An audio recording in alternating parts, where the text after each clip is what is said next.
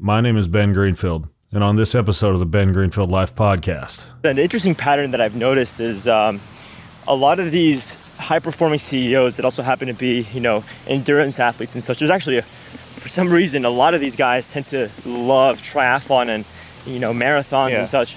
Anyway, I started to notice a pattern, and it's that a lot of these guys have elevated sex hormone-binding globulin, and so their free testosterone is kind of low. And my hypothesis, because I've seen this pattern now time and time again, my hypothesis is that they're under-consuming carbohydrate. I think a lot of these guys are suddenly carb-phobic, and look, while I really, truly believe in maintaining stable blood glucose levels, if you're a high-performing executive, and on top of that, if you're doing physical activity, your brain and your nervous system and your muscle is soaking up glucose, soaking it up. You need to make sure you get enough, otherwise you're gonna tank your hormones. Faith, family, fitness, health, performance, nutrition, longevity, ancestral living, biohacking, and a whole lot more. Welcome to the show.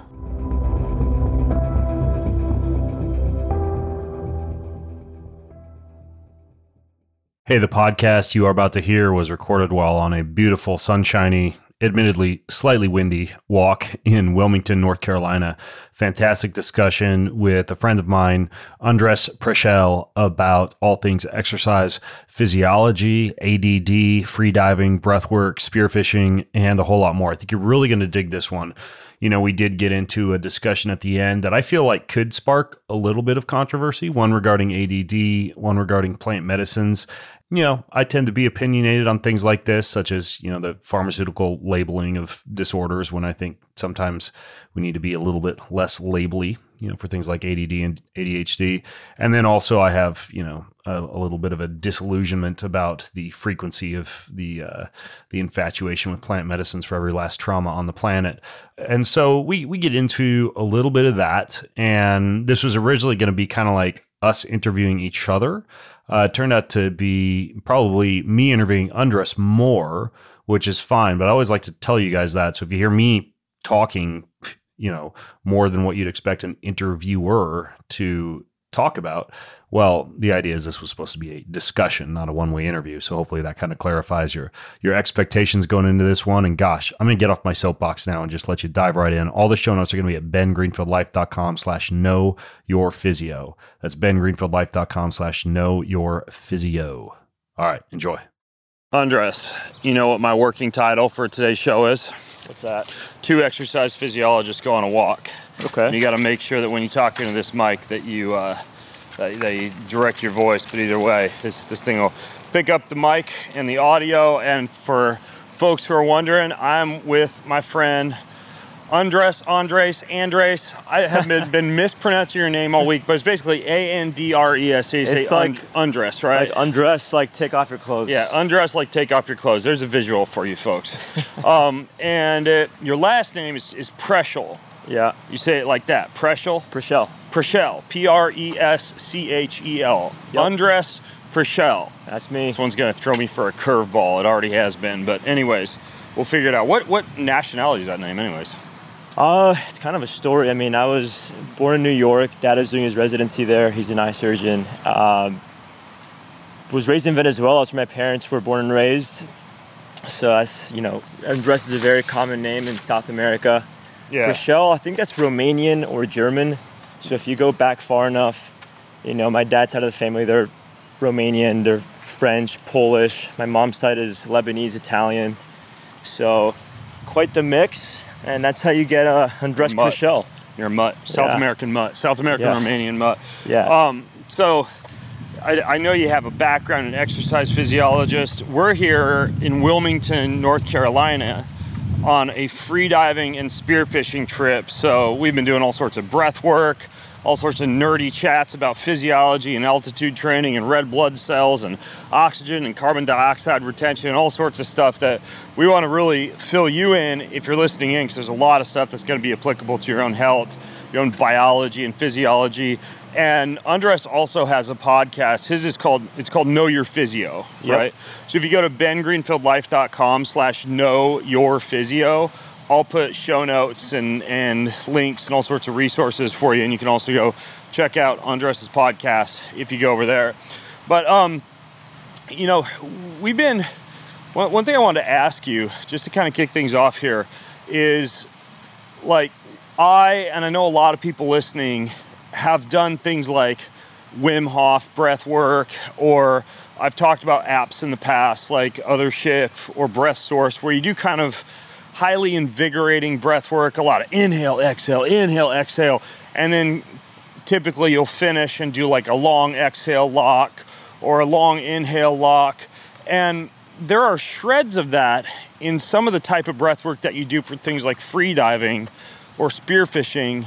But can you explain to me, like from your own physiology background and scientific background, what's different about like how you do breathing for freediving and for spearfishing or breath work for that versus like what's popular right now out there? Because it seems like there's differences, to me at least. Yeah, absolutely. And before I get there, as a preface, you want to tell the folks tuning in where we're at and why we're even talking about spearfishing? Yeah, eventually. But I want to hear about the breath work first. All right. So a lot of folks understand and appreciate Wim Hof.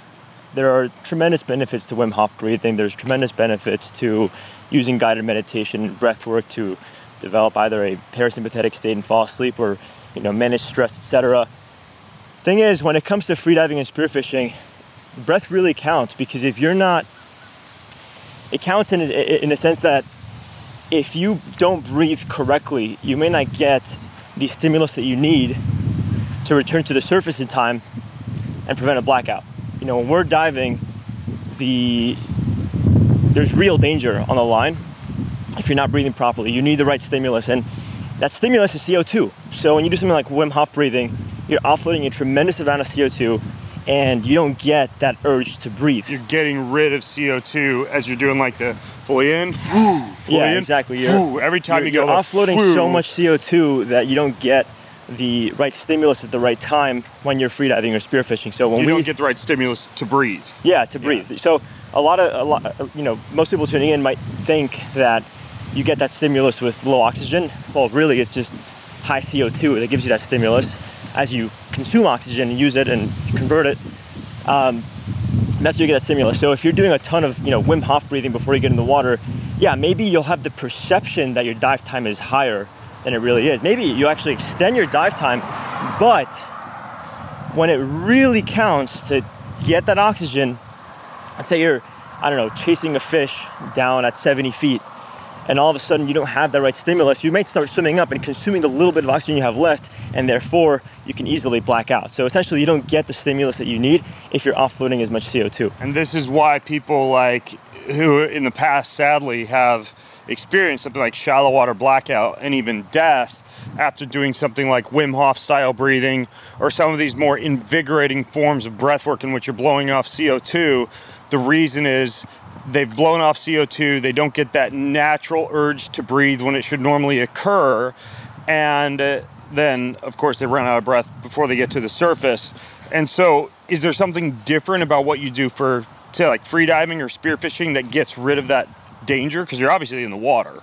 Yeah, so what you want to do when you're freediving and spearfishing is you want to do very, very slow breaths that are not invigorating. You want to slow your heart rate. You want to lower your cortisol levels, your adrenaline. You want to be as calm as possible.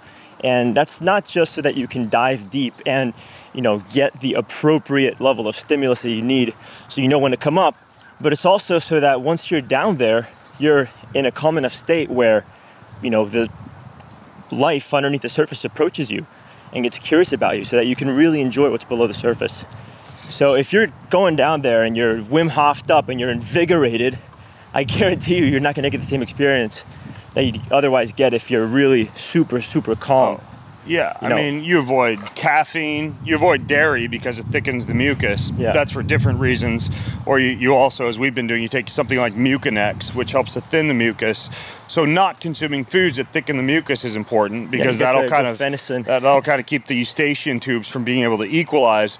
But then anything like caffeine or most smart drugs or nootropics or a central nervous system stimulant or anything like that would be contraindicated for these long breath holds. I think the best, if you want to call it a nootropic for something like freediving or spearfishing, is just liquid ketones, so-called ketone esters, because those can, at least in my experience, so ketones can not only, based on some of the work that folks like Dr. Dominique Agostino has done, help to protect the brain in a low oxygen environment or even increase the breath hold time, but they also seem to give you a little bit of a mental acuity effect because they're kind of a stable fuel source for the brain, even more so than, say, glucose. But then, in addition to avoiding these stimulants, based on what you're describing, Andrés, you essentially don't want to do the invigorating breath work that might indeed give you a long exhale, but also increase the heart rate. So instead, like yesterday, you and me and my sons who are out here taking their first freediving course, we were diving in the lake yesterday, up and down a line, like practicing on a line that was marked at 5 meters, 10 meters, 15 meters, 20 meters, so on and so forth. And in our case, there were 4 people taking turns diving, and all the people that weren't diving were doing a long, big 2-count in, and then a 10-count exhale, hold at the bottom, and then another breath in, hold, 10 out, hold. And by the time you actually got up to your dive, I felt like my heart rate was super slow. And then you just do like 5 purging breaths, like in, out, to breathe off a little bit of CO2, but in a low heart rate fashion. Exactly. And then you dive. Yeah, exactly. That's exactly right. And to your point about the ketones, not only are they going to help, help you conserve some of that oxygen, not only are they going to help you, let's say, boost your endurance so you can dive all day long, but they're also going to help you preserve some of that glycogen, right? So if you're in a ketogenic state, when you need the glycogen, which you absolutely will, when you're freediving and spearfishing, you're jumping on and off the boat, you're fighting fish, you're loading your gear. Calorie burning sport that exists. Oh, right? yeah, exactly. So when you're in a hypoxic environment and you start burning and burning and burning calories, your body fights to return to homeostasis. Interestingly, though, we also spoke about the shift in the respiratory quotient. So when you're in a state of ketosis, essentially it's more conducive to a parasympathetic state. So if you combine all these elements, you get a very calm, very relaxed dive, and you get to enjoy life underneath the surface for as much as possible, as long as possible, in the best way possible, while keeping yourself safe. And that's what we're all about. Yeah, we watched The Octopus Teacher last night after we finished our freediving class, and for those of you who haven't seen it, I'd never seen it before, but it was a perfect example of, this is what the underwater forest looks like, whether or not you're spearfishing and holding a gun. I mean, just to go look at a cool part of nature. I think freediving is not only an amazing tool for learning how to relax the body, lower the heart rate, deal with the cold in a relaxed environment, etc., but it's also a very cool way to be able to equip yourself to see a part of the world very few humans can see without a whole bunch of scuba gear on. And correct me if I'm wrong, when you're wearing all that scuba gear, doesn't it kind of like scare some of the fish away, or at least totally. It's so unnatural. Keep you from being able to like have the full experience of being under the water? Oh yeah, I mean, honestly, I think the biggest appeal for me with freediving is literally you feel like you're flying. You have this sensation of freedom, and you can move your body in any way that you like and explore. And when you're weighed down by scuba gear and you're blowing bubbles, I mean, it's just, you totally feel like a human under the surface. You don't feel like you belong there. And of course, I'm biased, and I'm sure a lot of people who scuba dive will give me crap for this, but I'm a purist. I love the freedom that freediving gives you, and I love that when I'm doing it right, life gets so curious about me and approaches me, whether I'm holding a gun or not. And that to me is the beauty of being a freediver. Yeah, it's like when I'm bow hunting, I often have these times when I'm in the forest where I could not care less if I had a bow and I was hunting an animal. This is just beautiful, being able to observe nature with no distractions, no phone calls, tuning in to the senses and the smells and the sounds and the complete texture of the forest. It's like that, but underwater. Yeah. And the other thing that happened yesterday as we were preparing to go up and down the lines was a friend of ours who we met down here, Christopher. Shout out to Christopher, who's working with Evolve Freediving. We're down here with Evolve Freediving, a fantastic organization, and they've kind of put together this whole freediving course for us.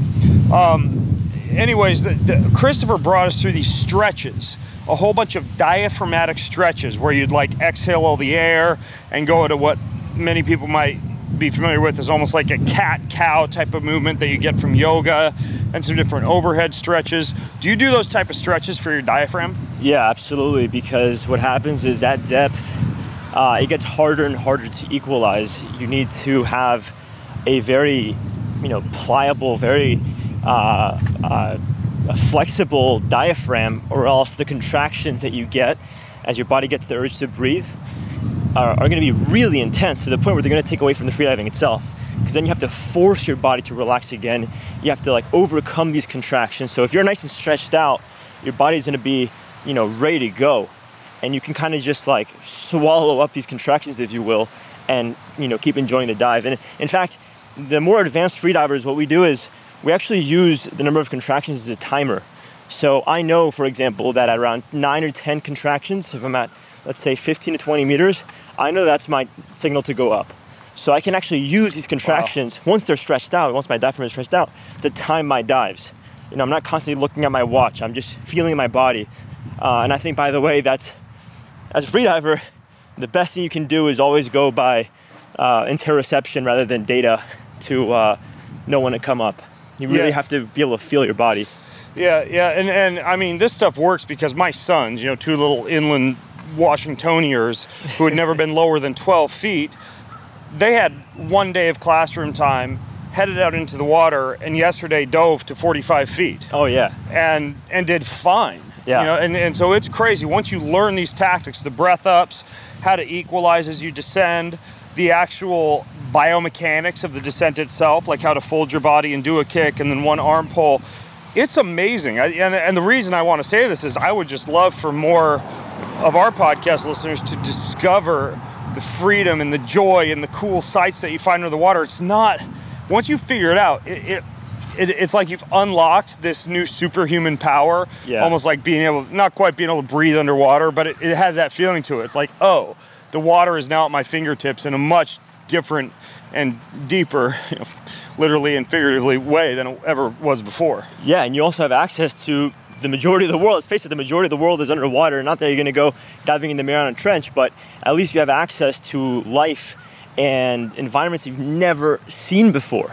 So that alone is just wonderful. And something I want to add here is the presence that freediving demands is such that, you really have to develop that skill, and it carries over to life on land, right? Like if you can master your breath and you see the impact between your breath and your performance, trust me, that'll carry over into your day-to-day when you're just out living life.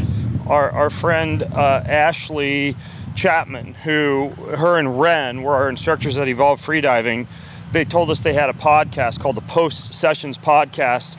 I actually listened to an episode last night, and it was literally about how they're using freediving for trauma therapy to allow people to be able to maintain a calm presence when they're in a sympathetic state, meaning not able to breathe underwater, sometimes in the cold, etc. And it just made perfect sense. A lot of times people will use something like, plant medicine or eye movement resensitization training or different things for trauma, but I'd never thought until I heard this podcast and what they'd experienced with, Navy SEALs and other people who had things like PTSD, the effect that something like, not necessarily spearfishing, but just freediving, just going up and down in the water and learning how to control your physiology can have on something like trauma release. Yeah, most people, within an hour, you can teach them to dive to 10 meters to 30 feet. And unless you have some kind of super physiological ability and insane lung volume, to get to that 20, 30 meters mark, you really have to develop that interoception, that bodily awareness. And in doing so, you end up achieving something, an ability that carries over to every other area of life. I really mean that. It's a bonus for us spearfishermen that we get to do that while also practicing the single most selective and sustainable fish harvesting method in the world. So when you combine all these elements, you really feel like you're at one with nature. You really get to appreciate nature for what it is. And in a way, nature gets to appreciate you because you accomplish physiologically what you need to accomplish to be a part of that life underwater. Yeah, and the eating of the fresh, tasty fish is just a bonus. Although I'm on the fence about octopus after last night, I have to admit. The octopus teacher made me think twice about having octopus. Hey, so say hello to the little barking dog, everyone. So how'd you get into all this, man? I mean, I know it's a kind of a loaded question, but you have a very interesting history, not only of the Venezuelan, Romanian mutt Jew background, but also just your upbringing. From what I understand, you had like severe ADD or ADHD? Yeah, I did. I'll start with the freediving. I got into freediving through my dad. I mean, he's been freediving and spearfishing since he was, 20 years old in Venezuela. And ever since we were, 4 or 5 years old, he would have us, in the swimming pool, going and getting coins at the bottom of the pool and stuff. So I've been freediving really my whole life. I didn't get certified until I was maybe 18. I'm 26 now. And it's funny, actually, my dad and I, we grew up watching a ton of these spearfishing movies on cassette, and I loved watching these with my dad. You mean like VHS? VHS, yeah. I loved watching these with my dad, and I would always ask him, like, are these guys in the movies, are they still spearfishing? And almost every single time he'd tell me, oh, no, they actually passed away. And I'd say, how? And he'd be like, well, spearfishing, they were diving alone. Oh, man. And ever since I realized that at a very young age, I actually convinced my dad to stop spearfishing because he would go with some buddies when we moved to Miami when I was around, 6 years old. Then I discovered spearfishing when I was 18. I was with a friend in Belize. And as soon as I got into it, I basically told my dad, I said, hey, look, I'm into this now. I understand what it is. I want to do it safely, and I want to do it with you. I want to enjoy this with you. I want to bring you back to spearfishing, and I want us to do it together. And so we did. And now we spearfish all the time. Wow. Safely with each other, Selfishly enough, that's one of the reasons I wanted to bring my sons down on this trip, because we go to cool places where I've really wanted to free dive and spearfish, but don't have a buddy. I'm like, man, if I could teach my sons the safety and we could all do this together, this is going to be an amazing father-son adventure that I think is even better than golf that we can do for life. So I'm right on the same page with you. I think it's a great family activity if you want to buddy swim anyways. It's the best. And then, after we go spearfishing, we bring back all this amazing fish. And I mean, everyone in my family, all of us, we're super into cooking. I mean, cooking brings our family together. It really is like the glue that holds us together in a way. And so when I bring back all this fish, I mean, we prepare the most amazing feasts. You wouldn't believe it. And we tell the stories of, how we captured everything. We use every single part of the fish. So we, prepare the collars. We make the fish head soup, ceviche, sashimi, everything. Nothing goes to waste.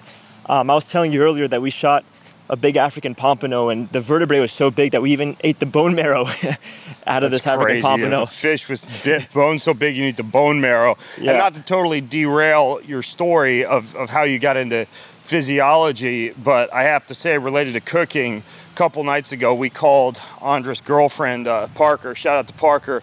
The Rolling Stone. And we had a canister of oatmeal, like instant oatmeal, on the countertop of our Airbnb. And Andrés is like, my girlfriend makes overnight oatmeal. It's carrot cake overnight oatmeal. So we shredded carrots. What else do we use? Ginger, turmeric, cinnamon. We had some maple syrup in there, some chia seeds, some high quality almond milk. So it's just almonds and water. Yeah. And we prepared that overnight, and then so it was then you baked it. Oatmeal, chia, cinnamon, ginger, turmeric, maple syrup or honey, and some kind of a creamer like almond milk.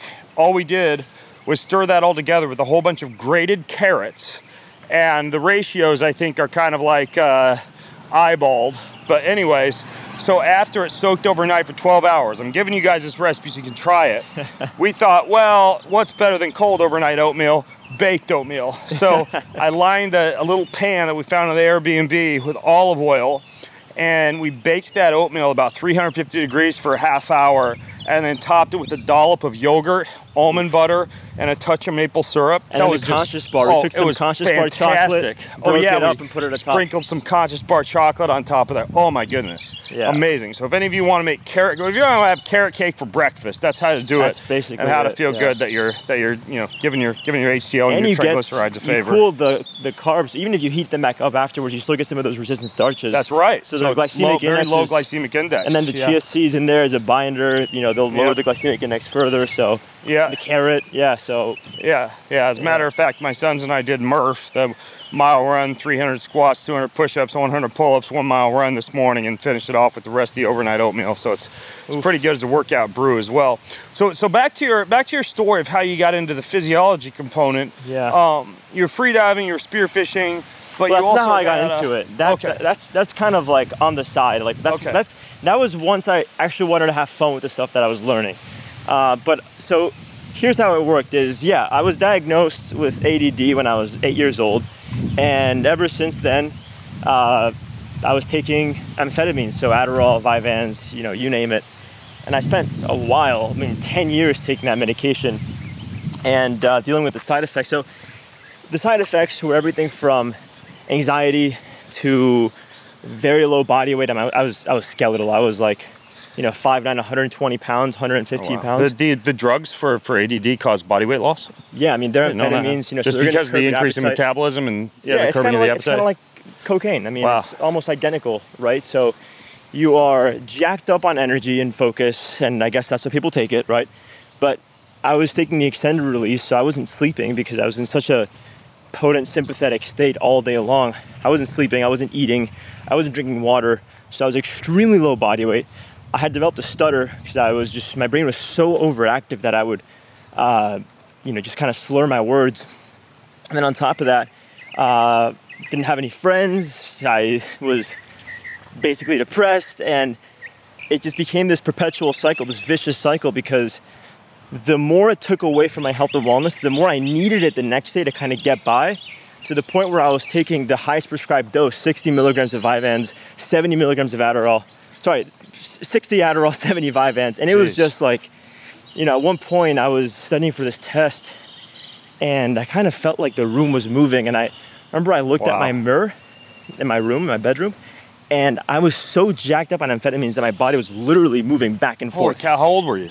I was oh my God, I was like 14. Wow. 15, like your son's age, and I see them now and I'm like, oh my God, like those are my peak years. By the way, based on our QEEG brain scans, both my sons and I have massive ADD, ADHD, based on the way our brains are wired up. Yeah. Never touched a drug in our lives for that, but I intentionally, with my sons, nearly every day, do heat, cold, breath work, exercise, and then a good diet that doesn't have a lot of neurotoxins, chemicals, and high glycemic index carbs in it. You've hung around with them, right? Yeah, Zero issues. And I wish more parents knew that lifestyle factors play a huge role in this. Like let's say you got a boy with ADD, get him out, have them do Murph in the morning, jump in the sauna with you at night and do breath work and cold therapy and make sure their diet's clean. And all of a sudden you turn that ADD into massive amounts of creativity, focus, performance, fitness, etc. So I look at it through a different lens, but what you experience, from what I understand, is the most common way that many parents and society in general addresses what we call ADD. I kind of call it being a kid, but whatever. Well, I'll tell you what, to that point, I think that ADD is in fact a superpower, and I'll get into that. And actually, I'll get into how I cured my ADD. But before I get there, I want to say, my parents are medical professionals. They always had the best intentions. They love us unlike anything else in the world, and they always wanted the best for us. So my mom, before I got my prescription, she went deep on the Adderall and how it would affect me, this, that, the other. And she was the one that was administering it. And she knew at the end of the day that it was gonna, I guess, help me with my confidence. Let's face it, I wasn't, I was a smart kid, but I just wasn't getting by in school because I wouldn't do my homework, right? And I wouldn't focus in class. But when I had to take a test, I would always do really, really well. So anyway, she wanted to help me and get by in school. And so she found this was a safe and effective method at the time. So what ended up happening was that it became this vicious cycle, as I expressed. And what I started to realize, however, was that when it came to my real, let's say, passions and obsessions, I would always excel. I mean, to the nth degree. Like, whenever it came to my hobbies and passions, I would learn and absorb so much so quickly. Wow. And I knew that was a superpower. And if you look at this from a neurophysiological perspective, you know, guys and gals with ADD, you have a very low level of dopamine. Your baseline dopamine levels are pretty low level of dopamine. Yeah, so you're constantly craving these little hits of dopamine. Yeah. Or poor, from what I understand, it's either low dopamine or poor dopamine sensitivity. Yeah, exactly. Yeah. Or both, yeah.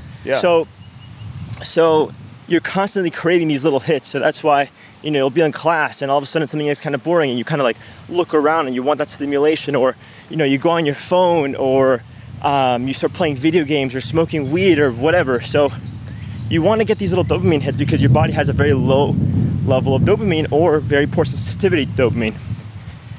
Well, when it comes to your obsessions, you'll end up really, truly diving head first, because if you find something that you like, you're constantly going to want to be stimulated by it to raise that level of dopamine naturally. So essentially, if you find something that you really enjoy, you'll end up going after it and after and after it. That's nonstop. how it can be a superpower. Yeah.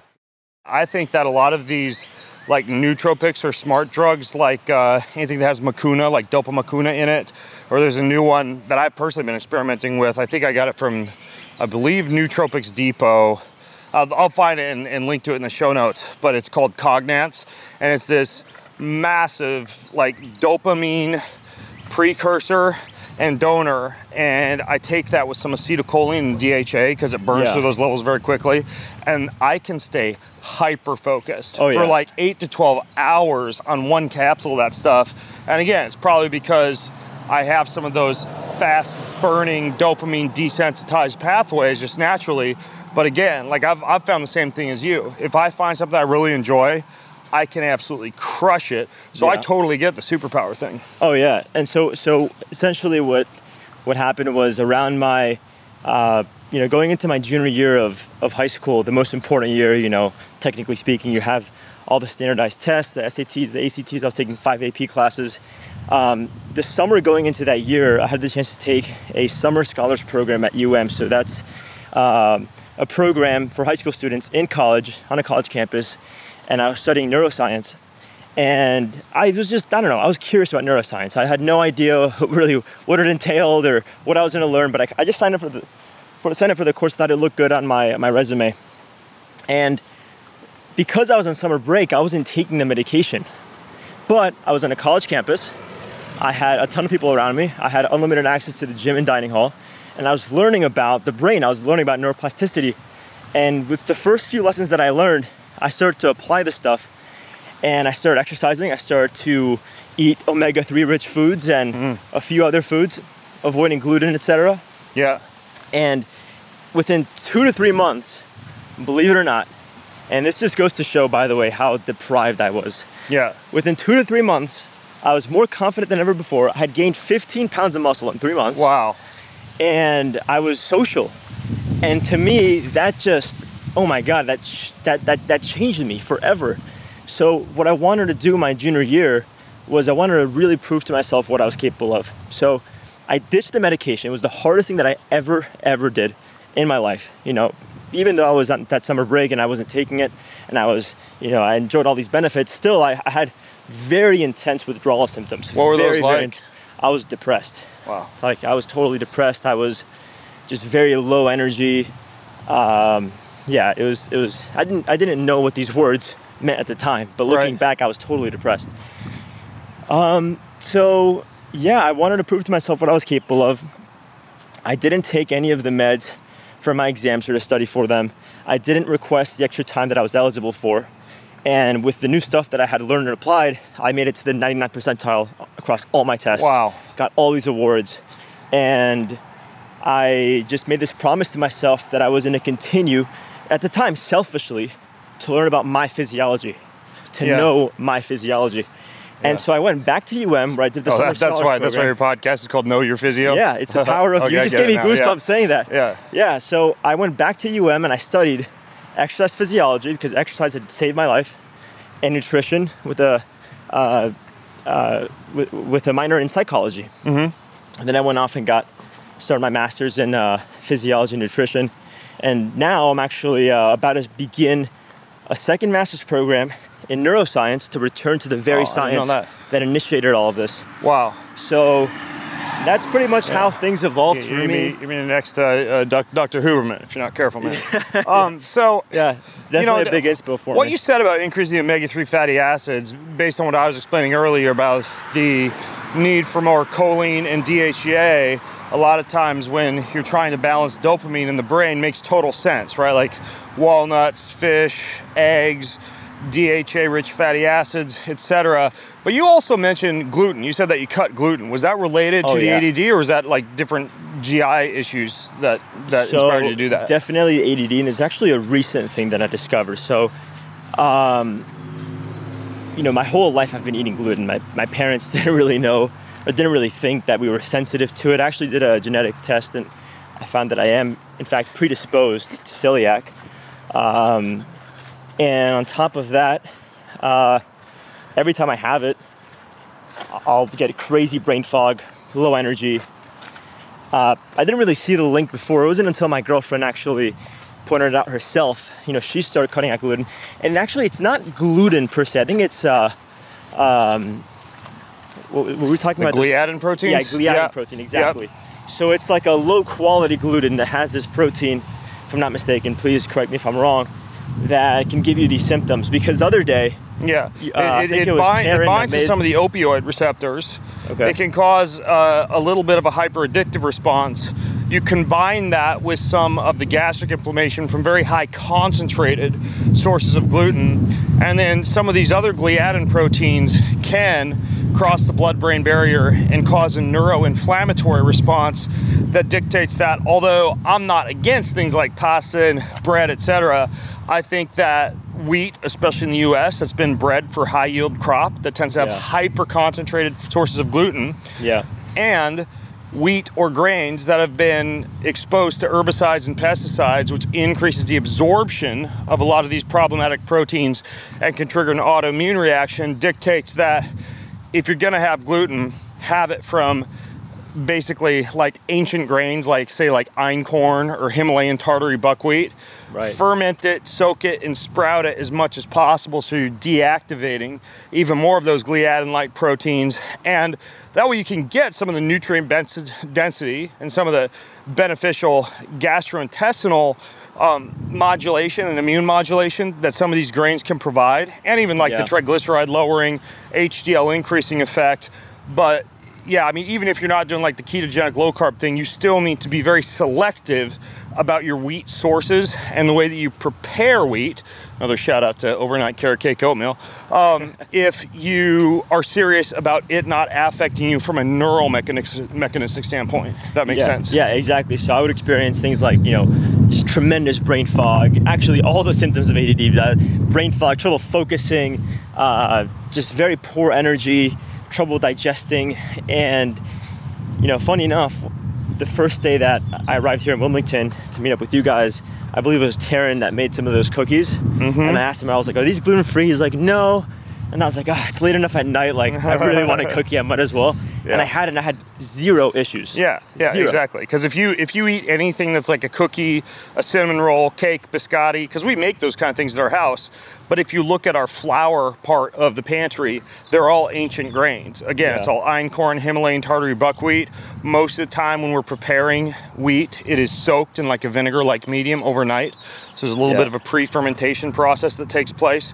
So it's just those little details that you pay attention to. I kind of have the same thoughts about gluten as I do about a vegan or a plant-based diet that many carnivore or paleo enthusiasts will say is harmful for you. Well, it is, unless you decide you're going to choose your plant sources and prepare your plant sources properly. And if you do so, it kind of becomes a non-issue. So it just depends on how something is treated, really. Yeah, so my girlfriend and I today, we soak everything and we really take our time to prepare everything so that if it does contain gluten or anything that we're sensitive to, that we prepare it correctly. And that's really what it's all about. You can get a high quality ingredients and you won't have the same symptoms that you have that you would otherwise have with low quality, mass produced, stuff you find in the grocery store. Yeah, you're obviously very, very fit. I'm curious, like from an exercise physiology standpoint, what you learned in your exercise physiology training, because you and I have similar backgrounds in that respect. I don't talk about this a lot on the podcast, but my master's degree is in nutrition and exercise physiology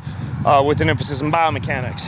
And so I did a lot of physics, a lot of digitization of human movement in the biomechanics lab, and a lot of testing of people's VO2 maxes, lactate thresholds, things like that. Like for years in Spokane, I ran a sports performance laboratory where we do high-speed video analysis and indirect calorimetry and a lot of geeky physiology type of stuff.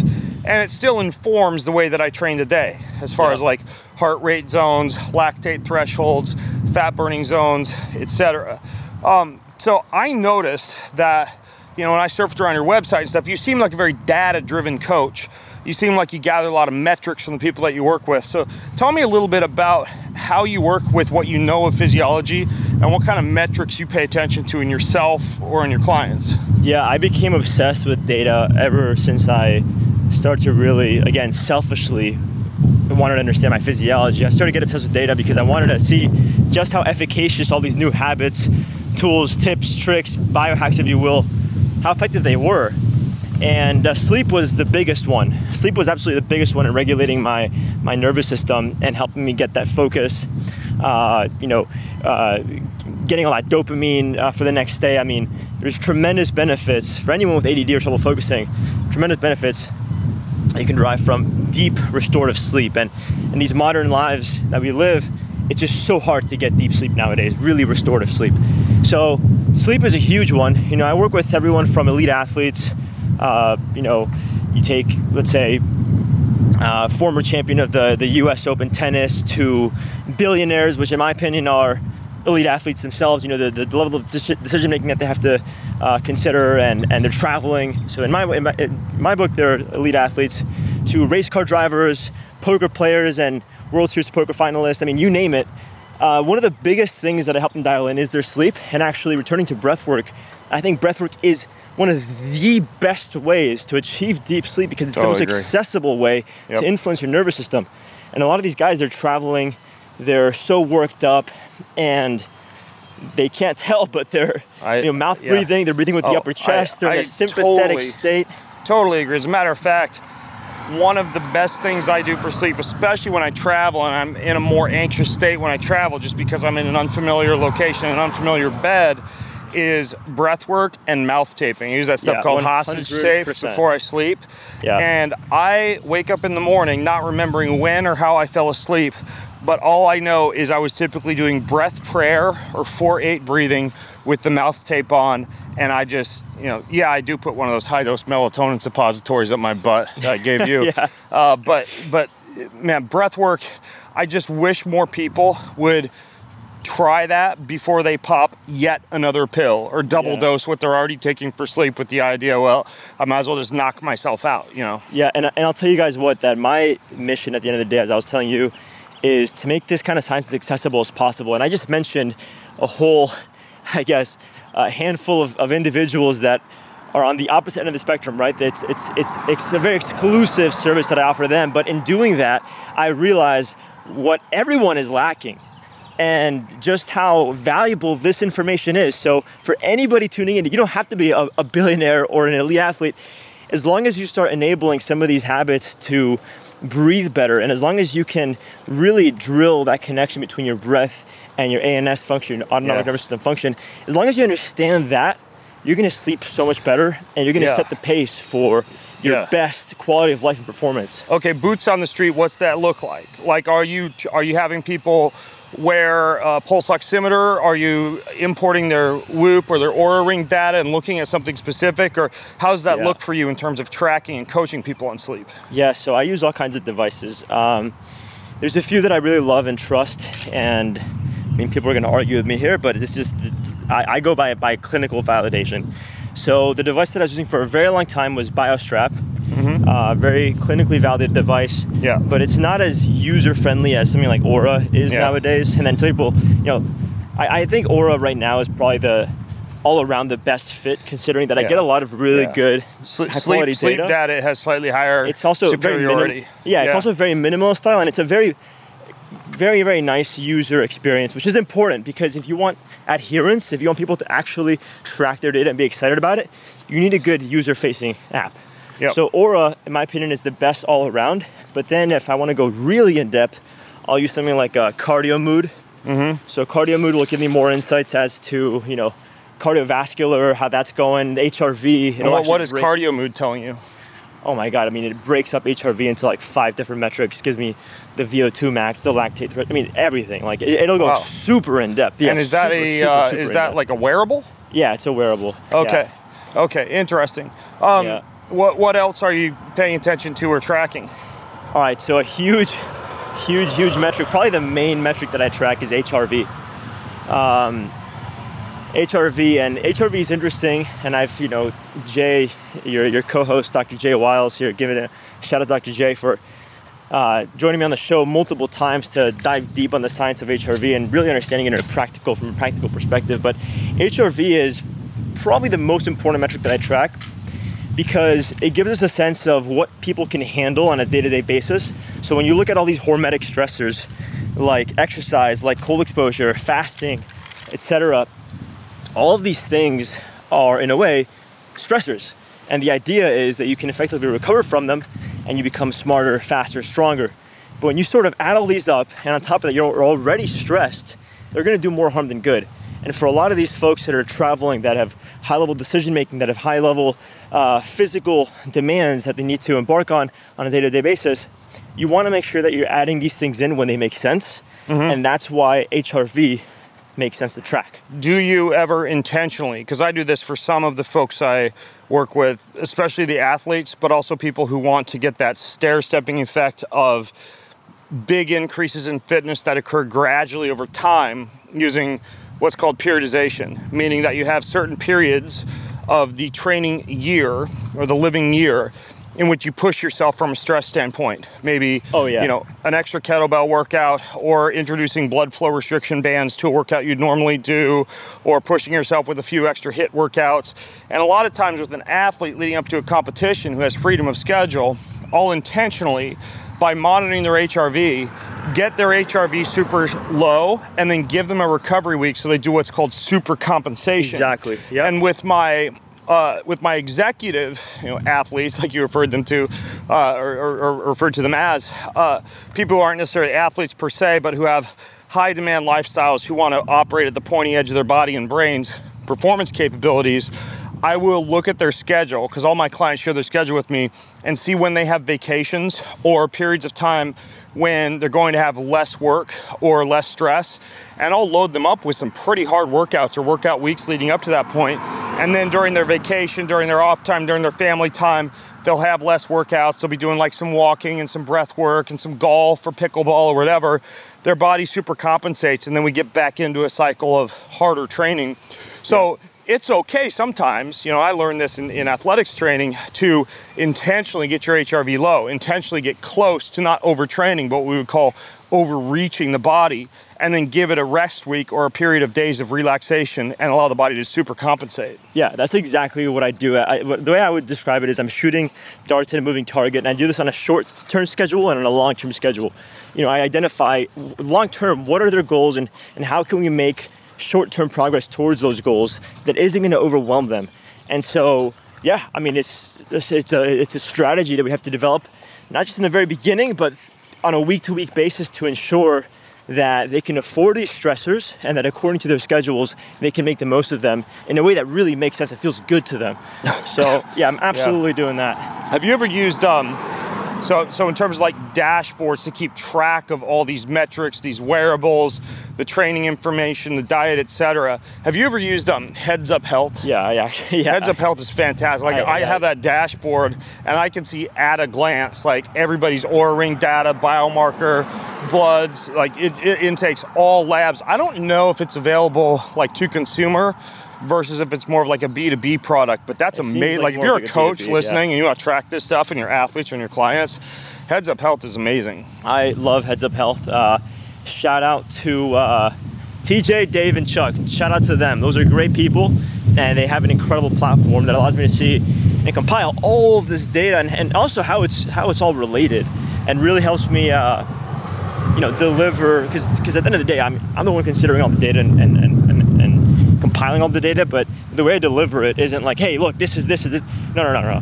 When I deliver the data, it's very simple, like, hey, maybe you should take this on, or let's make this adjustment. It's all very, again, user-friendly, so that I don't overwhelm my client. Yeah, okay, blood work and biomarkers. Is there anything that people are not paying attention to that you think kind of flies under the radar that they should be paying closer attention to? Whether it's like acid-alkaline ratios via CO2 measurements, or, not just thyroid, but also TSH or some of the total T3, T4 counts, or like, are there certain things that you kind of pay attention to when you're looking at somebody's labs, for example, that you think more people should be aware of? So today I offer my service in part through a company that I'm a founding member of. It's called Dream Health, DRYM Health. We're elevating the standards for health and performance for executives all over the world. And I actually work now with a whole board of medical doctors that helps me analyze blood work and make decisions. Previously, I was doing it all myself, and I'd say some of the biggest key markers that I look at are C-reactive protein, high sensitivity C-reactive protein. Why? I look at, just as a marker of stress in the body. I think it goes kind of underlooked. A lot of these guys will deny that they're stressed out, but their body keeps the score. How do you differentiate between they just did a hard workout the day before and their CRP is high because they did the exercise session you recommended to them? So whenever we do all this testing, we do it, we establish these baselines early on in the first week or two that we engage with these individuals, and we tell them, don't do any strenuous activity, try to get good sleep. We typically find a window, a time frame that makes sense, so that we know that their body isn't artificially influenced by stress. So, and then we retest every quarter. Yeah. So, okay. I think high sensitivity CRP and CRP are great metrics. And by the way, for using those as an inflammatory marker, I think it's useful, especially for muscle protein breakdown or potential for cardiovascular disease if it's consistently elevated even after a recovery period. From a vascular inflammation standpoint, I like to cluster that and look at homocysteine, fibrinogen, ApoB. The reason I'm saying this is I want to get the point across to people listening that if you want to know if you're inflamed, and I believe that either Doctors Diagnostics or Genova Diagnostics rather, they have some panels that show a more complete inflammatory count that goes beyond just CRP. I think it's prudent if you're concerned about inflammation to at least on a quarterly or at least a couple of times a year basis, look at your full range of inflammatory markers, because, as we know from that, Time magazine cover story that came out like a decade ago, inflammation is kind of like the hidden killer, but a lot of people don't have a full picture of where the inflammation is coming from and what it's specific to. And that's why I think also if you get something like a really good Cyrex food allergy panel, an autoimmune panel, and then pair that with good blood work and an inflammatory panel, and then finally an omega index that gives you your omega-3 percentage, and that should be close to 8%, then you're able to get a real picture of how equipped you are to fight inflammation, how inflamed you might be. Yeah. Another interesting marker that it's an interesting pattern that I've noticed is a lot of these high-performing CEOs that also happen to be, endurance athletes and such. There's actually, for some reason, a lot of these guys tend to love triathlon and, marathons and such. It's a chronic repetitive motion sport that hits that dopaminergic pathway we were talking about earlier. Oh, yeah. Because a lot of these people, they need that. These driven individuals. I interviewed a guy named Doug Brackman about this. They literally thrive off chronic repetitive motion because it hits that dopamine signal in the brain even better than something like weight training sometimes does. When you look at their executive lives, it's almost identical to, as far as the pace and the training and just how prolonged it is. It's almost identical, physical to mental perspective, between marathon and being an executive, a high-performing executive. So anyway, I started to notice a pattern. It's that a lot of these guys have elevated sex hormone-binding globulin, and so their free testosterone is kind of low. And my hypothesis, because I've seen this pattern now time and time again, my hypothesis is that they're under-consuming carbohydrate. I think a lot of these guys are suddenly carb phobic. And look, while I really, truly believe in maintaining stable blood glucose levels, if you're a high-performing executive, and on top of that, if you're doing physical activity, your brain and your nervous system and your muscle is soaking up glucose, soaking it up.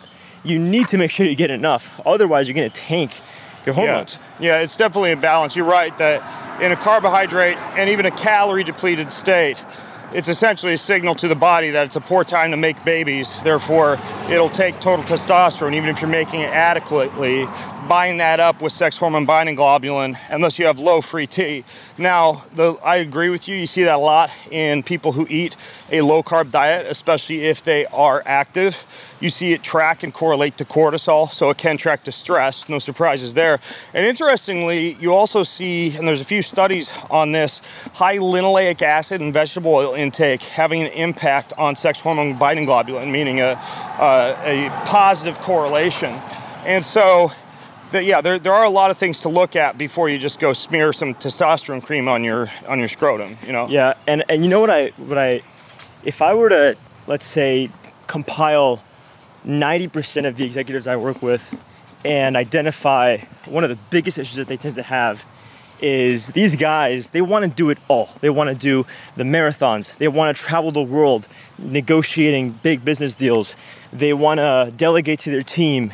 They're fasting and they're doing high intensity training and low carb. I mean, they're adding in all these stressors. And what I help them appreciate through data as a backbone is that if they can recover better beyond sleep, if they can practice their breath work, if they can be more conscious of their dopaminergic system, they're going to get more out of all these things for a longer period of time, and they're going to feel better and age better in the process. So I use data as proof that they need this, and as proof that it'll keep them going as hard and as long as they want. We're going to cross the street here into the park where we've been doing an ungodly number of walking lunges. So sorry if I trigger PTSD in you as we do this, Andrés. But tell me about the spiritual component. It's something that I'm a lot more intentional with now with the people I work with in terms of ensuring they have a gratitude practice, a meditation practice. I think some of the heat and cold and breath work that I prescribe as a part of their weekly sessions has some crossover because many of them are doing their spiritual practice while engaged in these other activities. But how much of an emphasis do you place on the soul, on spirit? You know, it's funny you say that because a lot of these, I mean, nowadays I have the privilege to sort of choose who I work with. There's a high enough demand where I really get to kind of pick who's a good match for me. And even then, a lot of these guys and gals, they approach me because they're looking for improved fitness, recovery, metrics. But what they stay for is the soul journey that they go through, because they realize in this process that they're looking after themselves on a much deeper level. And I don't really, discuss this so explicitly unless it really feels good. But I think that I often allude to the spiritual component that helps them get the best of both worlds. The best of the high performance, the best of the recovery, and then helping them kind of come together into this perfect mesh. Oh. And so a lot of guys and gals, they stay for that. They'll reach their goals, but they realize there's something much deeper, and that's why they stay working with me. And what's that look like, the spiritual work? Oh man, where do I begin? You know what? I think you and I spoke about this as well, which is breathwork is the most accessible way, the easiest and most accessible way to influence your physiology. But physiology is sort of suspended above a deeper layer, in my opinion, and that's a spiritual layer. I'll give you a story, actually. I think I can wrap this idea up with a story. I had a gentleman that I met outside of a coffee shop after I finished a long road cycling session. He had finished his session too. For whatever reason, I was alone. He was with some buddies, and he said, "Hey man, join us for some coffee. You're all alone over there. Come join us." And one thing led to another, and we started talking about physiology, about fitness, about fasting. And I could tell this guy really, he could use some help, and he was really curious about his body. He asked me for my information. We stayed in touch. And a couple of weeks later, we met for coffee again, and he made the point that he was really impressed by my knowledge at a young age, and he wanted to start working with me. And his goal in the very beginning was he wanted to lose some weight. And I said, okay, great. All right, we ended up working together for a few months. He lost some weight. But then we stayed together for about a year, and it became 2 years. What did we accomplish in those 1 to 2 years beyond the weight loss? What we accomplished was we learned that he was using road cycling as an escape from his life and from his family and really from himself. Exercise is escapism. I've never heard of that before. Yeah. But he was completely neglecting areas in his life where he knew needed work. You know, he was working all day long. He would get home, he would prepare for road cycling the next morning, and at 4 a.m. he was back on his bike. And he knew he wanted to invest in his family, etc. So what we ended up identifying was some patterns of trauma in his past. And mind you, this is a very religious Jewish man who, before working with me, I don't think he realized that we were about to take this super deep journey together and even consider something as like psychedelic medicine to get to the root cause of these behaviors and these bad habits. And in fact, he listened to one of my podcasts with Dr. Julia Meyer on psychedelic medicine. And that's what kind of sparked that interest. And I got him in touch with a woman called Julia Granger, who leads a lot of these psychedelic medicine therapy sessions. And they did their session. He saw what I saw, but he had proof. And all of a sudden, he was able to identify as a healthier guy. And all of the habits that we were trying to work on over the past few months to the year just sort of fell in line like automatically. And he just became this super empowered, open-minded, and loving guy. Wow. He always had that capacity in him, but I think it was working with me that he was able to open his mind to these things in a way that came from a place of real, genuine self-love. I think it was building that trust with me and knowing, well, telling him, look, I'm willing to help you get any medicine that we need to get our hands on to help you out.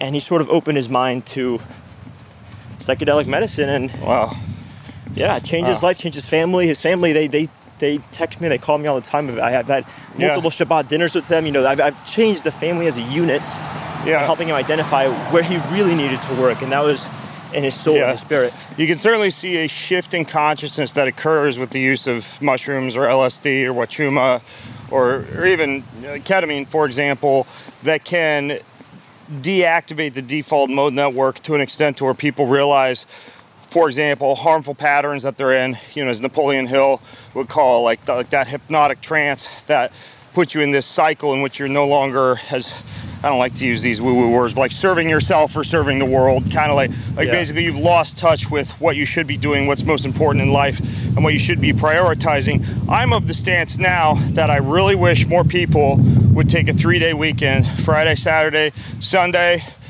take their phone, but put it completely in airplane mode or leave the SIM card or whatever.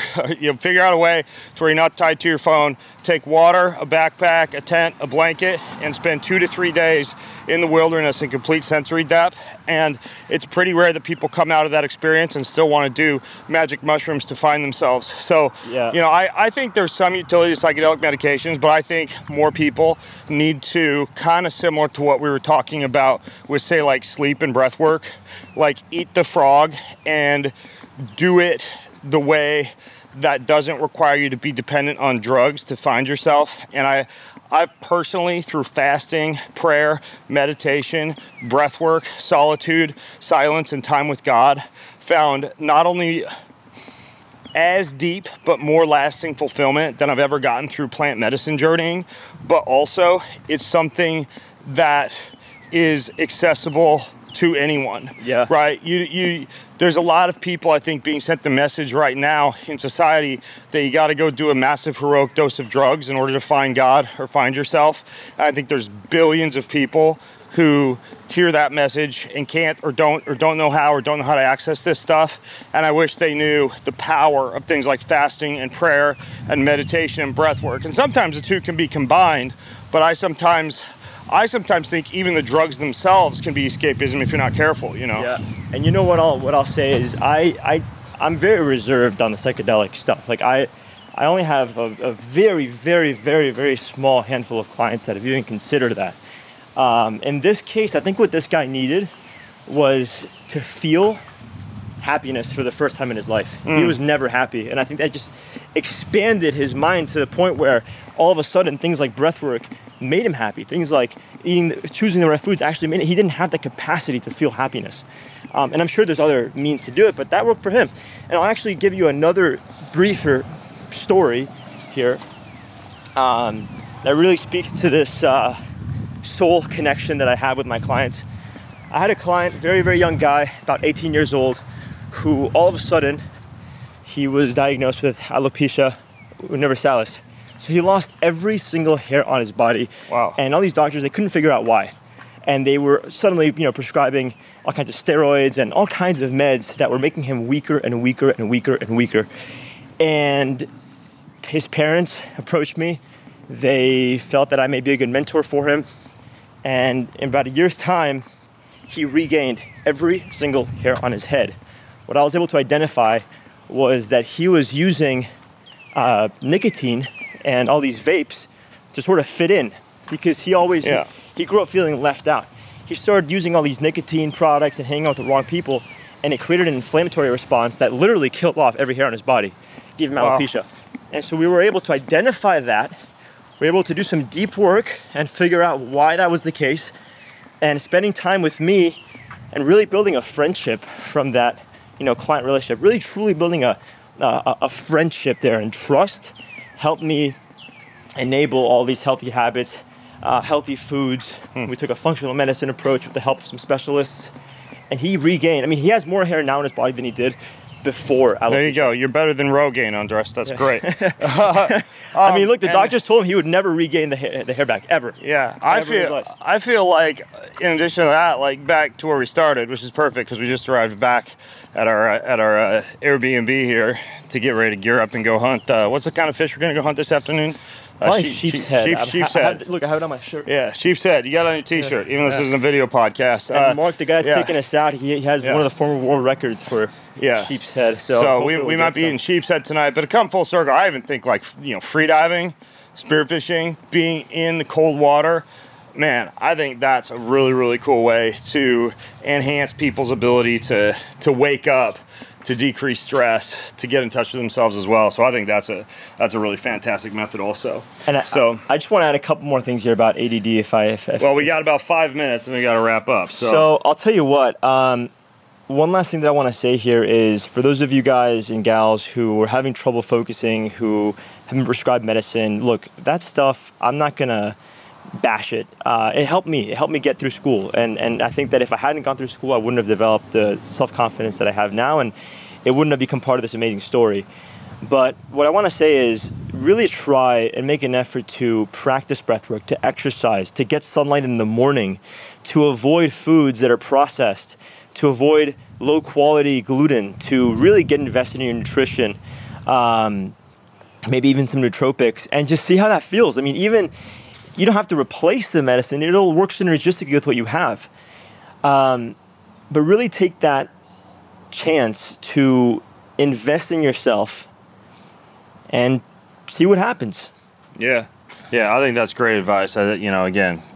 Talk to your doctor before you stop any medication. But there are ways to manage what I think is an overdiagnosed condition that a lot of times, as Andrés basically said, is your hidden superpower. It really is. So, dude, you ready to go get some fish? Yeah, and get in cold water. I'll finish off with the quote by Naval Ravikant that you and I appreciate quite a lot. Yeah, I like Naval. Escape competition through authenticity.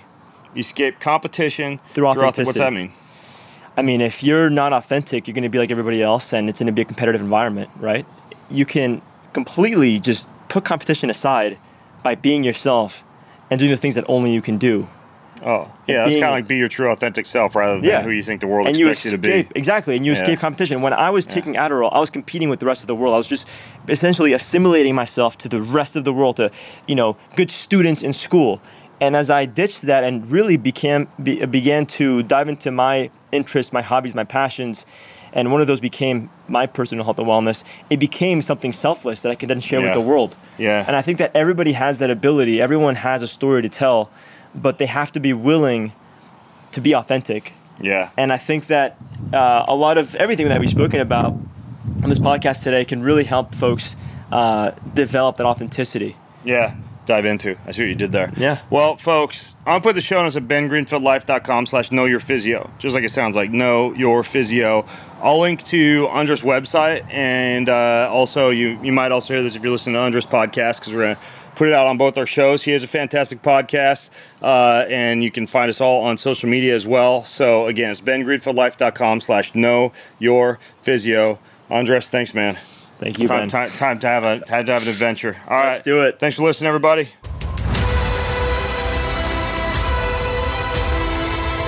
More than ever these days, people like you and me need a fresh, entertaining, well-informed, and often outside-the-box approach to discovering the health and happiness and hope that we all crave. So I hope I've been able to do that for you on this episode today.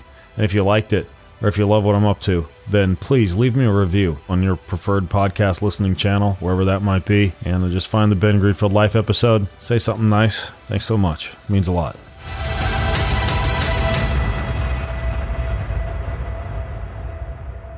In compliance with the FTC guidelines, please assume the following about links and posts on this site. Most of the links going to products are often affiliate links, of which I receive a small commission from sales of certain items, but the price is the same for you, and sometimes I even get to share a unique and somewhat significant discount with you.